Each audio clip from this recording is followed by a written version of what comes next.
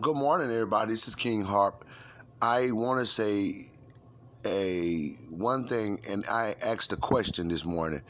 And one question I'm going to ask, and I would say, welcome, slave descendants. But why the question I'm going to ask, which everybody has already probably asked, but let's just do it today. Have you noticed nobody wants to talk about slavery? Nobody wants to talk about slavery. When the subject that comes up about slavery, people detour, they veer away, they become bashful, shamed. The talking points become manipulated. It's a lot in that. And the reason I think why there's an uncovering of how our nation is positioned in terms of slavery. And now, and I mean right now, because what has happened, there was a hiding of information due to the slaves, due to me and my lineage, even through our educational systems, even through our educational system in our schools and colleges, whereas though that we don't reflect knowledge about how we have been anchored in position due to the fact that it's very heinous and against our Constitution, and due to the fact that there's a debt owed, a rightful exchange in a nation that has been exchanged among groups that we have not received as heirs of slaves and being an ex-slave. And we didn't know that there were states who had the code of conduct that a freed slave could not come in that state, New Orleans, Virginia, and you can look all that up. And I get a lot of my information from just reading, following Black pros, following our doctors, our professors, Dr. Anderson. I mean, I follow all of you guys because I think we're a community. I don't care who it is, whether it be Tariq Nasheed, Boyce Watkins, Yvette Cornell, everybody's important. Antonio Moore, everybody is important. You see, unity is power itself. And, I know we're going to have our differences because we're human and we're supposed to, just like a sister and a brother. Everybody's supposed to have their differences. A lot of times they make people closer according to the way it happens. It may not seem like it, but you become more of a person. And then you learn to coexist, whereas you disagree to agree, and now everything's aired out, and you can now move on in greatness and for the greater good. So I know that may sound far-fetched to some people according to their ideology among each other as Black people and as descendants of slaves. But this is foremost the truth in terms of my assessment. Now, slavery, so we're all in the same boat, but we have a different approach in terms of how we should execute. But we all on the same subject, and the ground is swole, and we are not allowing the media to manipulate our talking points. We are not allowing that to constantly deface our value in terms of exploitation. Now, because we don't have any power sector in the media or anywhere in this country, even according to who we are, as though, like, for instance, Byron Allen, he owned the Weather Channel. Blacks are icons and rich people in the United States, but we're not wealth. We're not considered wealth. We're actually contagion to it. And you can more or less lose your wealth being a Black person than gaining it. It's happened to people in my life. They've lost wealth. So we're in a space where we're peculiar people. And in masses, as ex-slaves and as slave descendants, we are subservitude to the society in terms of business, where we have to go out and perform a duty, get an education, and pay for it. We're not free from taxes as though we should be, according to how we were anchored and who we are. We were a people that were taken advantage of and stripped down to nothing, even to the lowest point of being considered and constituted so much percentage of human. I mean, totally stripped. and stripped of our right to reflect and learn in education. I mean, you can just go on and on about the conspiracy pointing to black people and slave descendants. You can go on, and this is why we have such substantial argument, and it's such a prestigious conversation in which the way we are carrying it through. You see, this is, I think, what they don't like and what they really can't fight against. There's no way. So the rhetoric is going back and forth, and they know we're talking, and they should know. Because now we're not constituted as necessarily as people who are not paying attention. We were disdained with politics. And this is our problem. One major problem we have is we don't do politics. We have to do politics. Politics is it's like being a mathematician. You have to look into the science of what has happened and what is laying in order to continue, execute for the greater good. And politics is your life. This is the rule of law and the Constitution and everything that's declares something over your head and under your feet is according to how you can exchange for your life. And what they have not done is we have not reciprocated loyalty in terms of government, you see. And what government would do is force, it will force a reckoning, and it'll make right what have been made wrong. Reparations is repairing.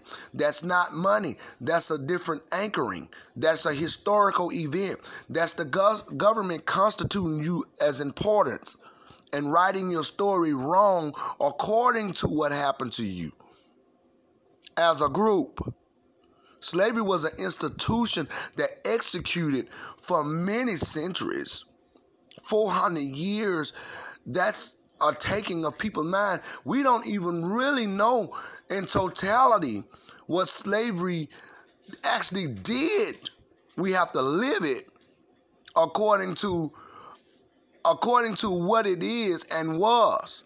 But we're still learning right now the true attributes and the true endeavor of slavery. Even the minds of our people, we're learning about what a mammy was and how we had to drink the breast milk of a feared slave. I mean, those things are getting your DNA. And we are exceptional people here now to be standing strong, having a beautiful exchange among each other and rhetoric about it right now. So, you see,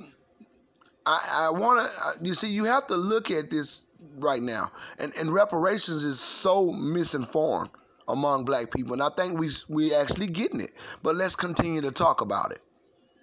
You see, those politicians and those white politicians in the Democratic Party are worse than Donald Trump. Bloomberg, I mean, they don't know. They act like he said the most horrible things about black people.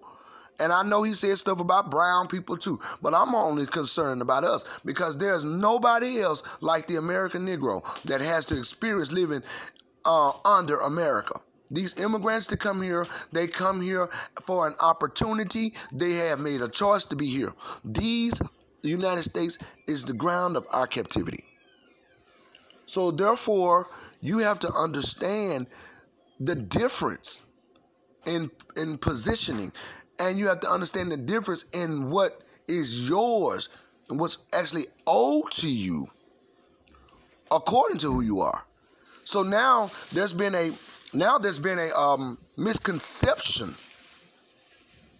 of who you are, and the waters have been tried to where it has been muddied, the waters, and it's been a little murky. But we came to clear the picture.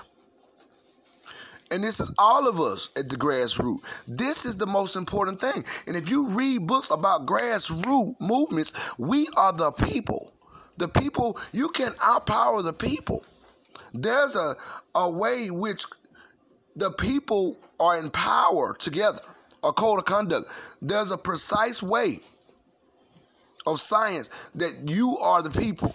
So we control what happened to us in unity. And it doesn't matter if somebody may not get along here or there, but we're all talking about the same thing. There may be a few different titles according to what we need as a fire to keep the conversation going, to keep the pressure on, to keep the pressure on Wall Street, to keep the pressure on the Oval Office, to keep the pressure on every system, the local politicians. I mean, this is a substantial, very substantial argument, and it's a very real situation. It's more real according to what we experience than anyone else. So they can say slavery is over. And according to us and the 400 years, yeah, it's over. But it's not over in terms of what has happened and what you have to be in likeness of as an heir of a slave. That's what we're talking about. We're talking about being locked out the room and being locked out of our inheritances and our correction. And I'll say this one more time. Reparations is not somebody just getting a check, money. No, that's a different anchoring. That's a historical event. That's a different positioning. That's a forcing of government to correct that which they have harmed. Reparation is repairing. So your second amendment is very important. Your constitutional rights become implemented. These are the rules of law according to you. And the American Negro is from my assessment, is one of the most important people on the planet. And this is the truth. So if you want to do an assessment, start by asking the question, why is everybody coming here? In the land of milk and honey, where the wealth came from the institution of slavery, free labor, and the ideas of slaves, and the ideas of ex-slaves who helped engineer a exchangeable, functioning society, very successful society, where people flock here even when they don't deserve to be here, according to the way we're positioned.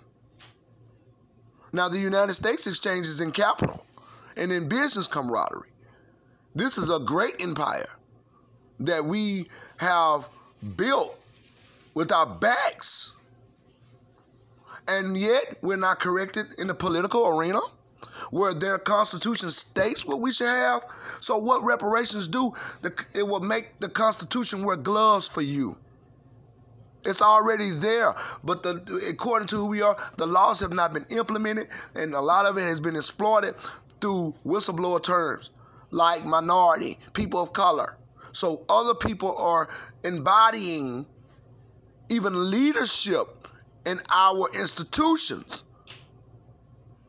And those institutions were born through our heinous exchange and the failure that we had to eat as slaves. All those institutions. And even the birthright citizenship. So these things are being manipulated by people who are considered to be valuable here, according to our blood. And yet we haven't been corrected. This is very... it's insane, but it stops here.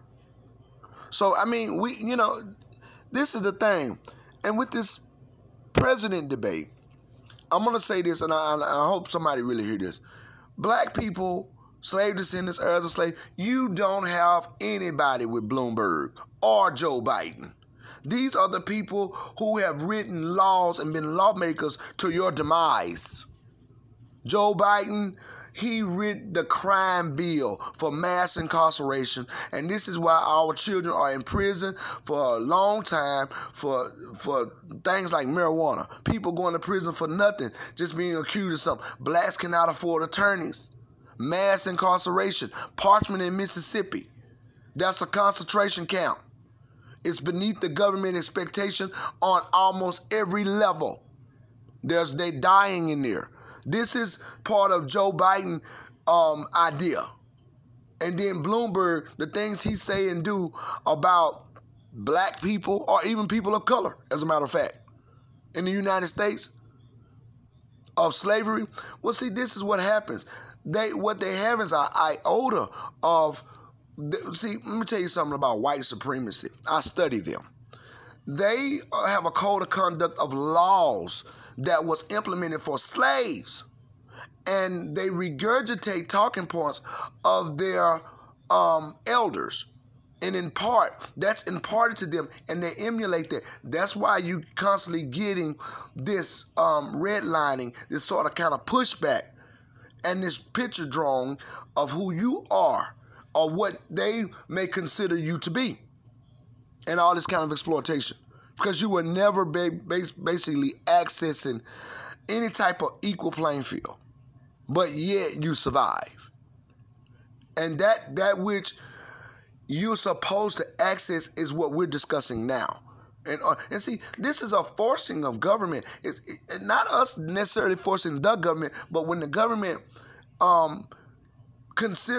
when the government makes a choice to be loyal to a system or a group, what that happens is you're made in a different way. So access and reparations is a protected class citizenship. Money is an incentive among that in order to survive, in order to respect the idea of that, the government in which you are supporting people. So when you correct people in terms of government and policy, what happens is a nation is forced to respect the idea of that lineage. You have talked to the head. It's almost like when you walk in a house and you want this family to do something, you find the head of this family and you reckon with the head. The government and the political arena is the head, and we have gone uncorrected. No one's going to respect you, any government entity, police stations, anybody, because your government policy has not constituted you as important in the way which they constitute people important. The United States exchanges in reparations. That's a historical event. That's a thing that's already been done. So for us to have H.R. 40 in terms of reparations, someone might know what that is. That's something that John Conyers started in 1980. It's pretty much an insult to us. Because a lot of us who are out here speaking, we're very astute people, educated people, people who understand laws and terms. Why would you have to study a bill when something has already been exchanged among other people in our society, in a developed society from other countries? The Jews have been anchored in their importance, according to the Holocaust. The Indians have their own land. They exchange in the United States value of dollar and protection according to their pillaging, what the things happen to them. But nothing and nobody has experienced the hardship of slaves in these United States. And no one has been the pillar of wealth for a nation like the American Negro. And yet we've gone uncorrected. This is ridiculous. So that what makes the argument substantial. And that's why we're saying right it wrong. Get it straight, organize it, do what you got to do. It's not bothering us to have this conversation because we know what happens. We go to a different plateau. We have conventions. We do this, we do that. We pull people apart. No, we don't want nobody embodying leadership that is basically a snake, basically a liar. The Democratic Party has a policy that is terrible. It's the benign and the neglect, and they are big government. And one day I'm going to talk about them being big government. A lot of people don't know what big government is. The Democratic Party has a lot of power, and they run the media, and they write the narrative. And it's the Dixiecrat. No, I'm not saying Republicans are something that, they better and everything. But what I'm saying is that they're transparent in terms of what the Democrat has done right now as we speak. So no, reparations is something that's definitely needed in a nation. It's a important anchor. We are natives to this society, literally. We were born and shaped here. So I want to talk about reparations and let you know that how important it is. It's almost like a glass of water for survival in terms of what this is. You can't come in a certain place being what it's not. You can't go into a restaurant and sit down like you in a church because there's no pews. There's no preacher. So it's a restaurant. Well, this is the United States. This is the first world nation. We have to exchange according to what this is. And this has been this way for a while. We have bought into the illusion of normalizing something that other people have not, according to our position. And that has caused prophets and prophets' crimes. Now we begin to do the work. So this is what this is. And we could talk more about what the importance of reparations really is and how it really affects and what has happened according to you not having a protection of government in many ways. That's a very interesting subject and topic that we're not supposed to talk about, because protected class citizenship is a requirement of, like, a necessity, according to the exploitation of the attributes of the society. So anyway, I just wanted to do a quick talk and let you know that we're still here and we're talking, and much obliged to the New Voices of Black Media. This is King Hart. Thank you for joining me. I'm going to get out and do some things, and I'm going to come back and lay a few subjects on you. Thank you for listening to my soundbite.